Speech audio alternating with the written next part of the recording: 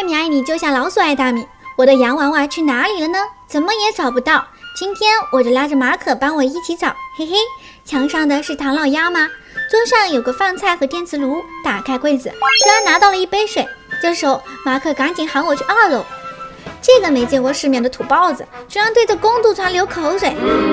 去阳台看看，居然发现了一朵向日葵。找些水让我来开花吧。刚好我手上有水，浇完水就拿到了洋娃娃。这一关真简单，直接点击洋娃娃，马上到了下一关，没有任何头绪。桌上的东西倒是很美味呀。马克跟我说有个好吃的叫我过去，我一过去就想揍他了，这是要让我吃狗粮吗？这里有个圣诞老人，喜欢彩色蛋糕，我知道蛋糕就在1楼的，这些蛋糕怎么可以拿呀？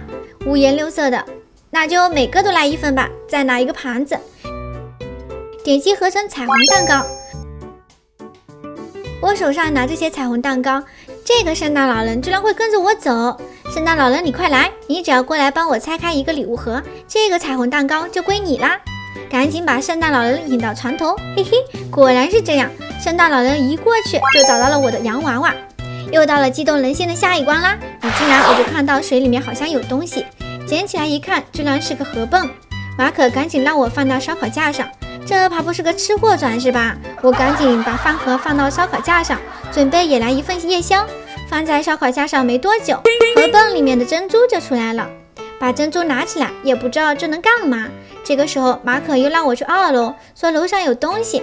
我一走出阳台，系统就提示我看上面。我抬头看了好久，才发现上面有一个粉色娃娃。这时候我就想到手上有珍珠，娃娃却挂在上面，莫非是想让我把它给射下来？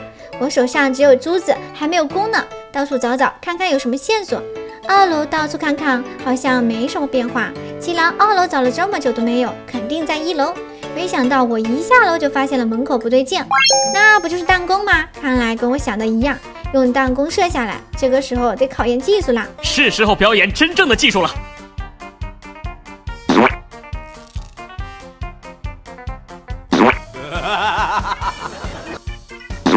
我左一弓右一弓，根本就射不下来。马可说我这是在耍猴，真是气死我了，站着说话不腰疼。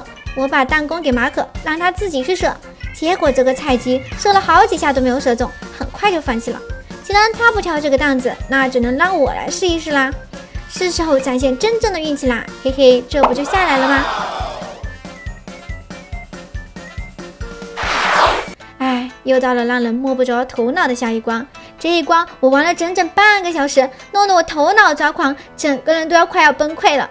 马可一直在那放音乐，还说音乐就是通关诀窍，我就感觉他像一个疯子一样，说的完全听不懂。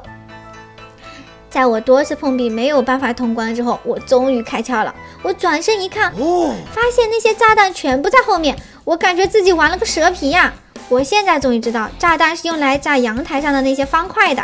果然不出我所料，放到上面就会炸掉一个。马克居然不知死活的非要走上去，在即将炸掉全部方块的时候，出现了洋娃娃。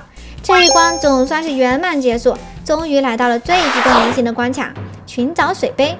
马克总是想要超过我，想要证明他的智商比我高。可能我是个近视眼吧，杯子在哪我是看不见，饮水机里的水我倒是能看见的。一关都没有通过的马可，竟然在这一关奇迹般的率先拿到杯子。我赶紧引导他去饮水机里面接水，这一关又轻轻松松的结束啦。